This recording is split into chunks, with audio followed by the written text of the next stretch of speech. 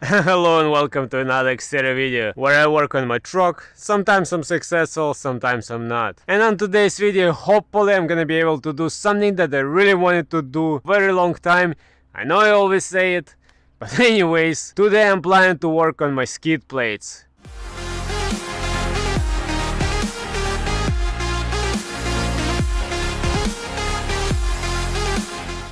It's been a long time that I've been trying to research, trying to find out where I can buy them, where I can get them, but the prices are all outrageous, at least for me. So I was looking to even have some local shops to fabricate them, but that is even more expensive than to buying them online. So to make a long story short, I actually went ahead, I bought 3/16 sheet metal, 8x4 feet. They don't sell it any smaller than that. So my plan is to measure it, cut it, and try to make it work. Try to make my own skid plates. So my plan is to fabricate the skid plates myself. So I'm not sure if that's gonna work out or not, but stick around. It should be interesting either way. Alright guys, so this is just a simple sheet of metal that I got. It's 3/16 thickness. Of course it was bigger piece, but I had them to cut it over there in 3 pieces at the shop. It was a little bit extra money, but not a big deal. Just $7 per cut. So hopefully, whatever I estimated this to be my engine skid plate, so hopefully that's gonna work out. And I already did some off-camera work. I made my template for the engine skid plate with all the measurements over here. So now I'm just gonna trace it all and mark all the bends where I need to make the bends, and I'm gonna start cutting all the extra pieces of metal here. And for that I'm just gonna use a simple grinder, my Harbor Freight grinder that I use for Titan swap, and I also picked up this blade. Hopefully it's gonna cut right. And of course, whenever you cut it, make sure you have gloves and protective eyewear. So all of these measurements I found online. There is some files for skid plates, and I was going off that, so I don't know if that's gonna work out or not. So on that blueprint, the actual width supposed to be 26.5, but I made it 1 inch longer because my idea was to have a half an inch on both sides, so maybe later I can bend it to have an extra support. But as of now, I did not estimate that before when I was asking them to make a cut. So now one side is half an inch shorter. So it might work out, it might not work out, we'll see. So now I'm just gonna trace this out and I'm gonna start cutting these extra pieces.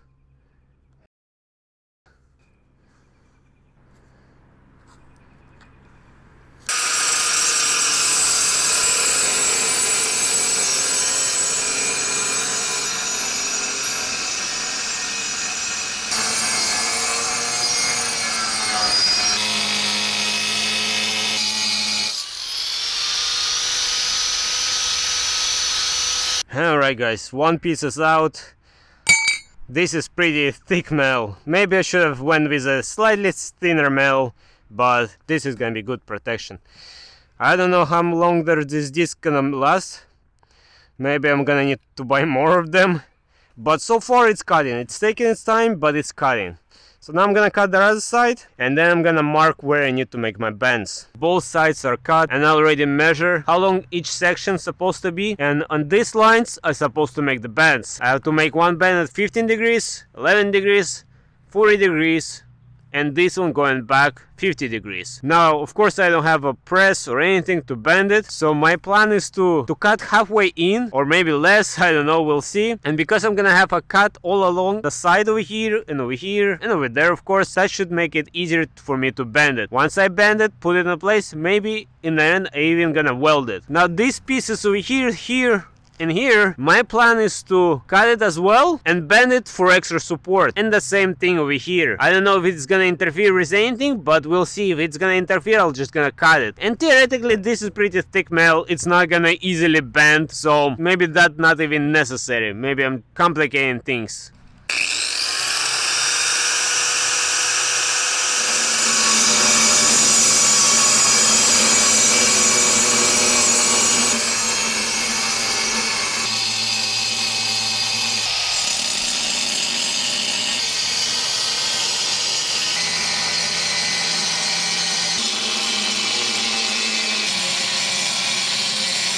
So now my plan and hope start bending all the smaller pieces first to the 50 degrees, 40 degrees, and then the two bigger pieces for 15 and 11 degrees, and hopefully it's all gonna work out. If this is not gonna work out, I don't know what I'm gonna do. Maybe I need to cut it more, but we'll see. Well, wish me luck, guys.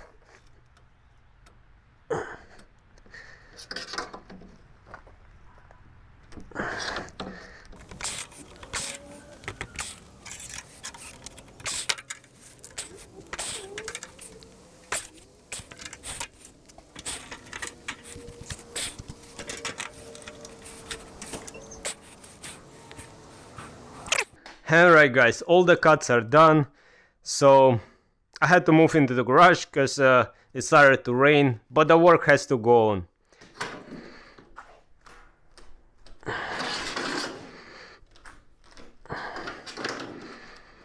It looks like it wants to move, but not quite yet. So previously I did this, I was trying to bend this, but the cut was not deep enough, so it actually started bending the kindles without bending the plate. So now I'm gonna try to do this again.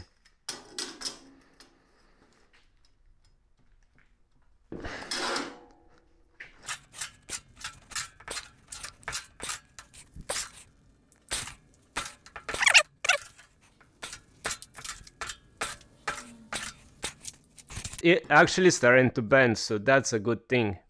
Alright guys, so I made these two simple leverages over here, just two pieces of kindle with some washers in between to give a space. So now with two of them, let's try to bend this, and hopefully it's gonna work out this time.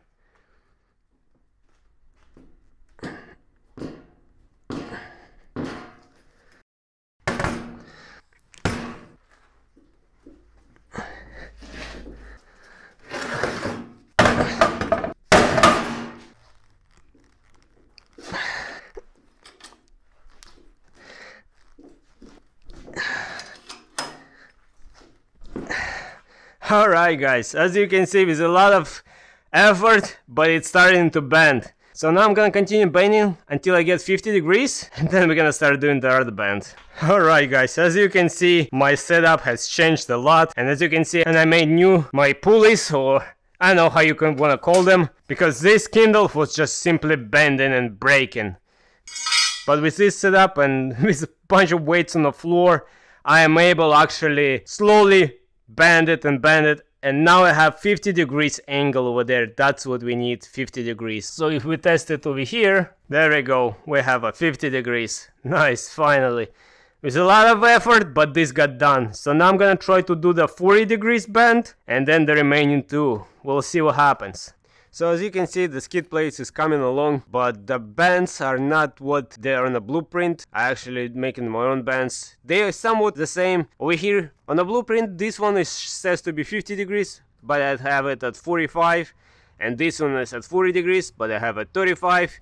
This is somewhat the same, 11 degrees or somewhere around there.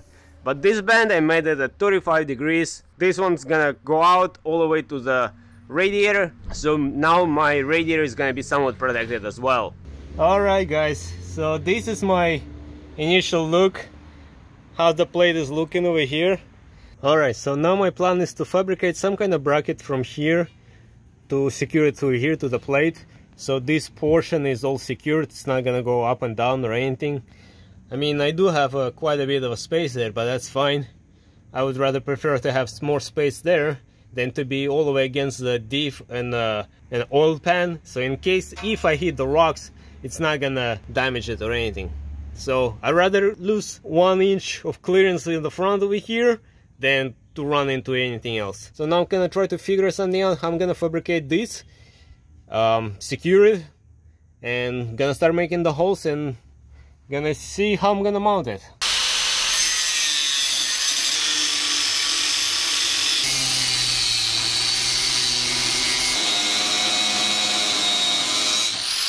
Alright guys, so one bracket is cut and bent.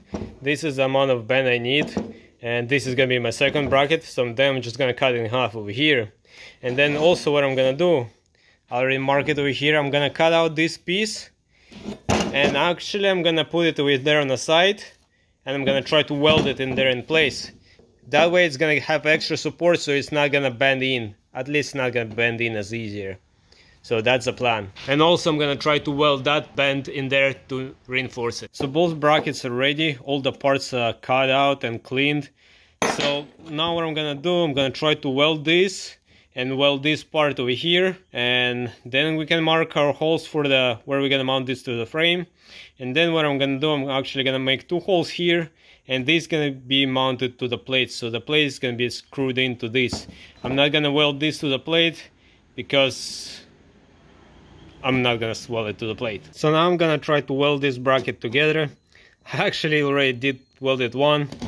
I mean, maybe it didn't come out perfect, but I'm not a professional welder or anything. I still have to clean this all up, but I'm pretty sure this will serve the purpose. It's gonna be strong enough to hold anything. So now I'm gonna weld another one, and then just gonna try to clean it all up.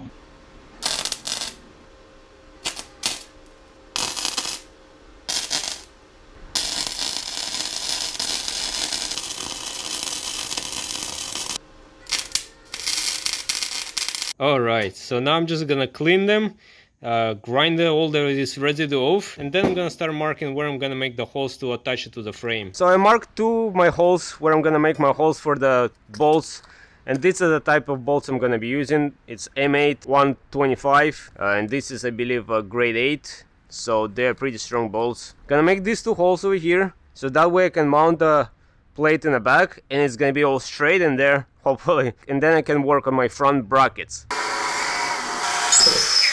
So the skid plate is in place. That's pretty much how it's gonna be, going up to cover the radiator. I mean, it's better than nothing, I guess. So now I'm just gonna mark where I'm gonna secure, how I'm gonna secure this bracket over here, so I can make a hole on it, and that will indicate where I'm gonna make a hole to secure it with a bolt to the bracket over here. So all the holes are through on the brackets for over here and for the bottom. For the bottom, to mount to the skid plate, I'm actually gonna be using these 3/16 grade 8 screws, so they're gonna fit there perfect. And to secure it to the frame, I'm gonna reuse the bolts that are holding the torsion bar, which is no longer there anyways, so they fit perfect over here as well. So now I'm gonna mount them in place, and then I can mark the hole for the where I need to drill on my skid plate, and then I can take it out and prepare it to be mounted. So my custom brackets are all mounted. I think they came out rather nice, and yeah, they're not gonna go anywhere from here. I mean, this is the same thickness as this metal holding over here, so I have this reinforcement over here, so that all should be good. So now I'm gonna try to put the plate in and make sure all the holes still match. I might have to enlarge one of them in the back, but we'll see. So now I'm gonna work on reinforcing all the bends. I'm gonna clean them in the grinder, and then I'm planning to weld them, something in there maybe to make it stronger so it's not gonna flex or anything. And after that, maybe I can prepare the plate to be painted or something. But for now, I'm just gonna work on welding it, and it's a perfect day today. It's almost 90 degrees to weld outside. It's perfect.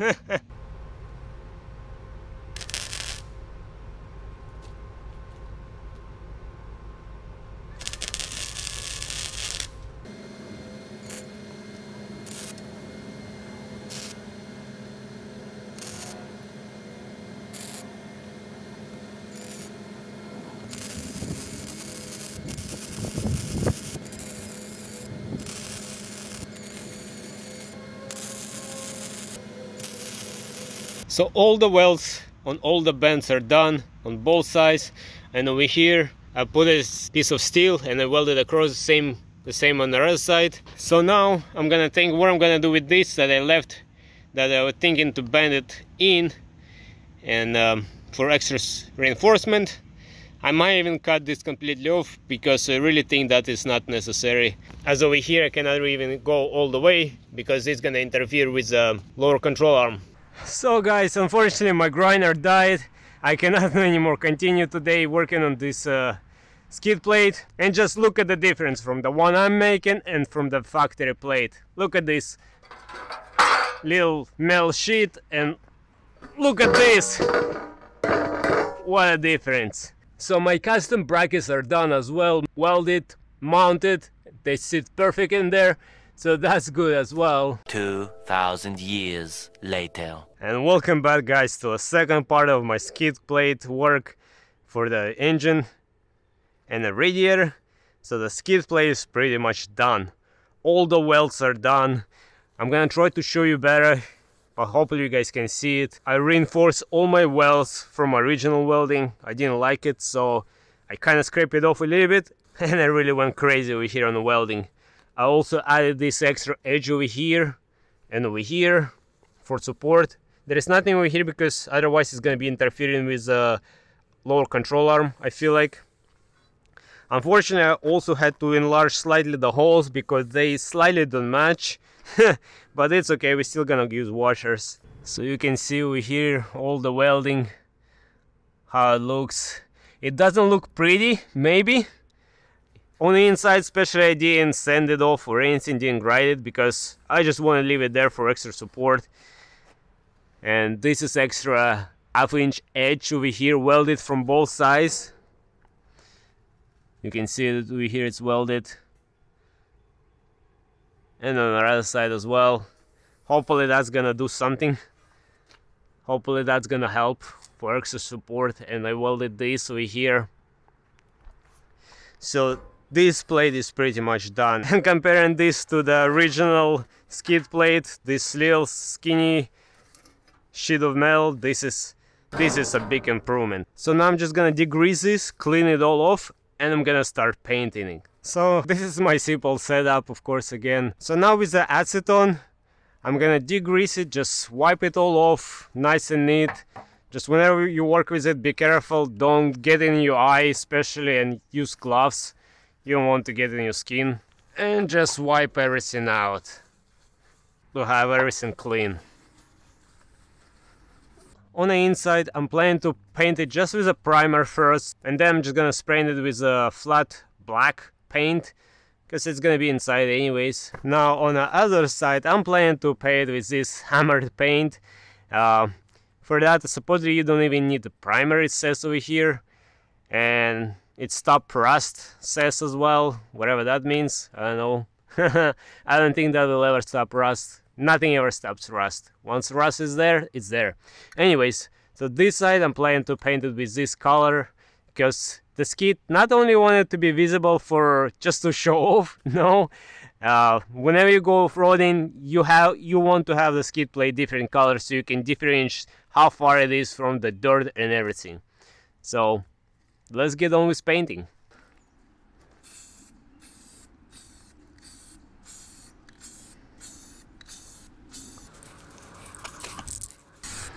Alright, I'm gonna continue painting and then we'll come back for this. Alright, and the first layer is done on this side. Now I'm gonna do the other side and then we'll come back over here to paint it one more time. So now I'm just gonna let it dry and then I'm gonna apply another layer. And also last time I couldn't finish it because my grinder died. So I bought this grinder by Bauer.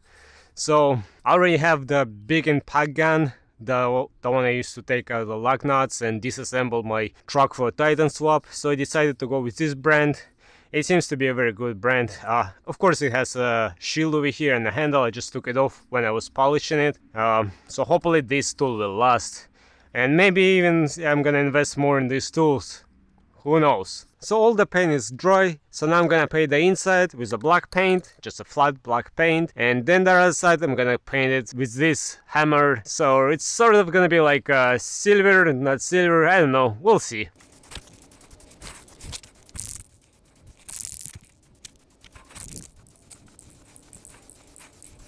Okay, so both sides are done, now it just has to dry. So as you can see, this side, the other side is gonna be some of the silver color. So now I'm just gonna let it dry and then we're gonna start mounting into the truck.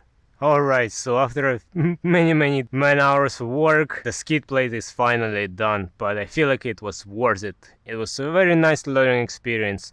So it's all painted. So once again, this is my original skid plate, just sheet of metal, and this is a new one. So now I'm just gonna crawl under there and mount it. And then I'm gonna show you and how it's mounted, what bolts, but pretty much it's just 5 bolts in there. And we're gonna see how it's gonna look. Maybe I'm not even gonna record that part as I'm under the truck, just making a lot of noises. I don't think that's gonna be entertaining.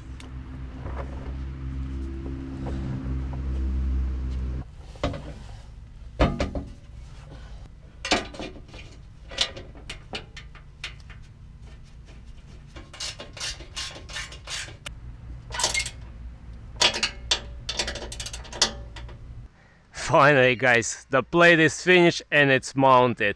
Maybe it's not perfect, maybe it's not amazing or anything, but it's done and I'm pretty sure it's gonna work as intended. In a matter of fact, before I painted it, I put it on just to make sure that all holes match, and I was able to lift up my front of a truck with a jack in there and the plate didn't bend. I put it in the middle there and I lifted up, no problem. So now let's get under the truck and I'm gonna try to show you how it's mounted in there. So first of all, you probably noticed that I painted red. I had some red paint over, so I decided just to paint it for why not. So now coming over to the front, you can see that I have my brackets over here, and then these bolts are 3/8 and they're grade 8. All the bolts that I use are grade 8, so they're hard bolts supposedly. So it goes all the way through, and over here it's mounted with a nut and with the washers on both sides. And as you can see, the plate sticks out all the way to the front.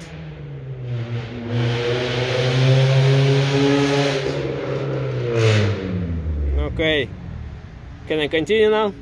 Anyways, the plate sticks out all the way to the front and it's protecting the radiator as well. Like I said, later I'm probably gonna build maybe something here, maybe, or maybe it's gonna be connected to my bumper in the front, we'll see. So this is how it's over here. Then over here I have a little bit of a gap. Maybe it's a bigger gap than usual, but I don't mind it. That way I have more space before I hit any interior components and nothing gonna get damaged there. And of course over here I have it reinforced with this angle that I welded from both sides, and over here as well. So now coming to the back, I have mounted it with 2 bolts that screwed to the factory frame, which are M8 1.25 threads. And again, I'm using grade 8 bolts and a grade 8 washers over here. And over here, I actually drilled the frame. I used 3-inch bolt, which is this 5/16 bolt, with the washers on both sides, just to give it extra support and strength. I'm pretty happy the way it came out. It's super strong. It's super strong. What a project it was. It was a lot of work, I will admit that, but it was well worth it. And it was a good learning experience as well, for me to practice more welding, trying those bends and everything. So now my next project is going to be to working on a transfer case skid plate. So for there, I'm already going to be more prepared. I really like how it came out, and especially for I did it myself and I didn't have to pay so much money. I mean, yes, maybe it's easier to buy it online, which probably, of course it is. Yes, it's probably better made, it's more refined, but it's underneath, it's gonna get beat up, scratched anyways. If you have time and you're willing to take a challenge, this is a great learning experience. So I'm happy that it's all worked out. So like I said, my next project is gonna be working on transmission skid plate and then on a transfer case. So that's gonna be my separate next videos. But for now, I'm happy and I feel more confident going out on off-road that my oil pan, engine and partially even radiator is all protected and covered. So I really hope you guys enjoyed these videos and you might find them entertaining at least, or maybe learning something new along the way with me. So on this note, I hope you guys enjoy these videos. I hope you might find it helpful. And until next time, everybody, bye.